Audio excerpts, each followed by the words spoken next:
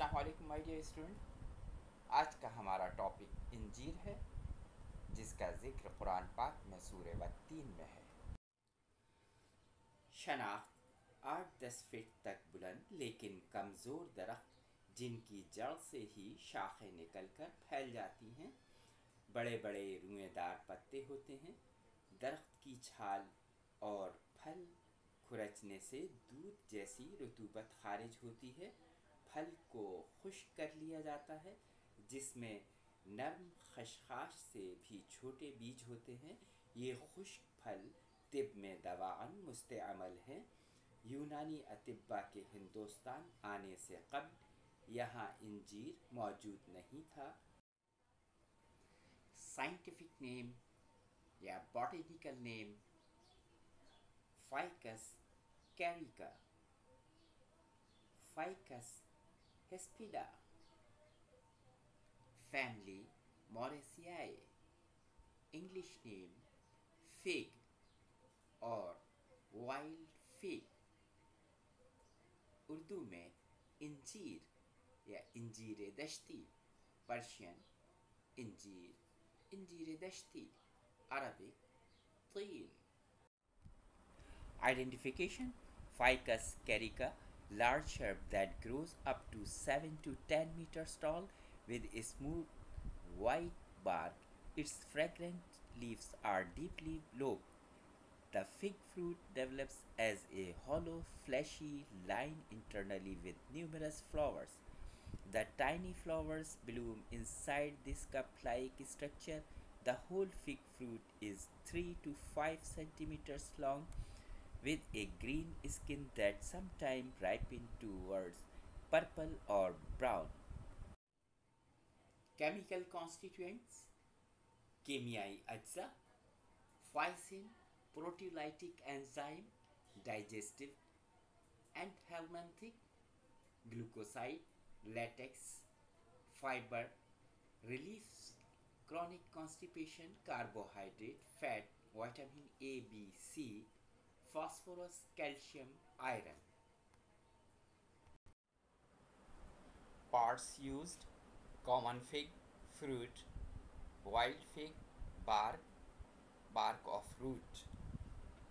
حصص مستعملہ: انجیر دو قسم کی پائی جاتی ہے, انجیر باغی کاشت کردہ اور انجیر دشتی جنگلی. انجیر باغی خشک پھل مگر دودھیا رطوبت بہت کم استعمال ہوتی ہے. انجیر دشتی پوست انجیر دشتی, پوست بیخ انجیر دشتی. Temperament: common fig hot in first order, wet in first order. Wild fig hot in first order, dry in first order. باغی گرم درجہ اول, تر درجہ اول.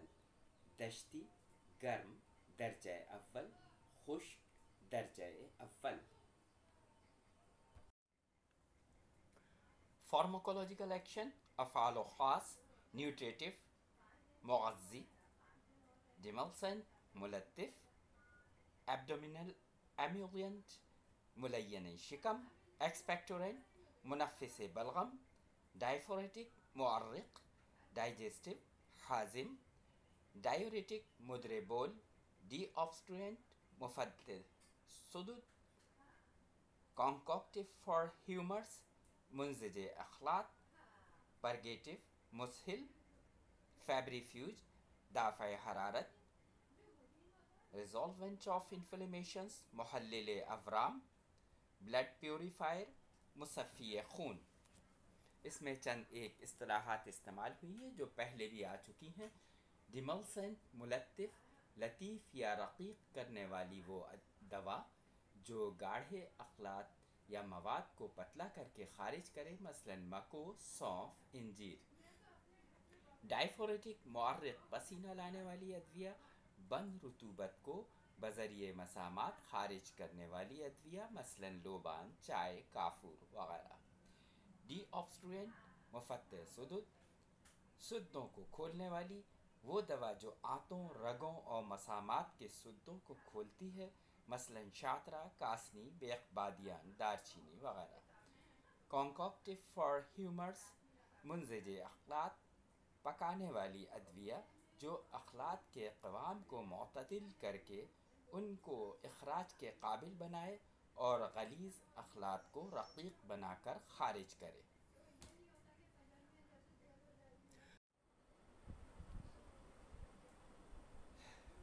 میڈیسنل یوزز، معالجاتی افعال: ڈرائی کامن فگ، انجیر باغی خشک، ایزما، دمہ، فلیگمیٹک کف، بلغمی کھانسی، اسمال پاکس، میزلز، چکن پاکس، ان کے دانے ظاہر کرنے کے لیے بھی استعمال کرایا جاتا ہے۔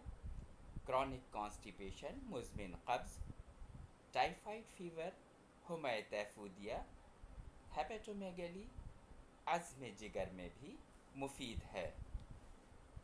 اس کا ملکی سیب، دودیا رطوبت، ویسیکینٹ مقرح یعنی چھالے ڈالنے والی آبلہ انگیز، اسپلینومیگلی، عزم تحال، بڑھی ہوئی تلی میں مفید ہے۔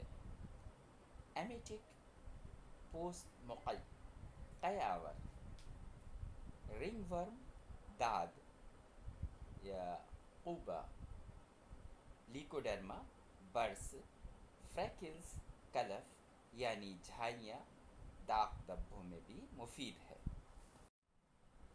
Specific action: common fig, کارمینیٹیو، D آبسٹوینٹ، small پاکس، wild fig, لیکوڈرما۔ یعنی باغی جو ہے وہ کاسیریریا ہے یا مفتح سدود ہے یا اسمال پاکس میں استعمال ہوتا ہے، اور جو دشتی ہے اس کا استعمال برس میں کیا جاتا ہے۔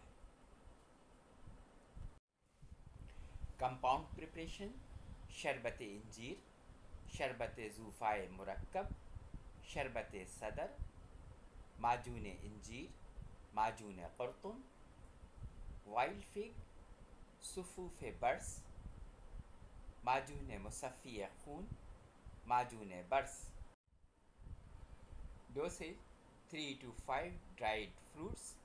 Post wild fig 500 mg to 3 grams oral.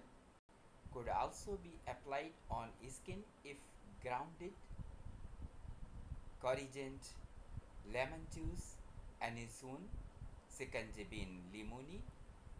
Tanidium alternative, pine nut, common fig for wild fig. Common side effects, adverse effect, after effect: excessive use may be harmful in people with hot temperament.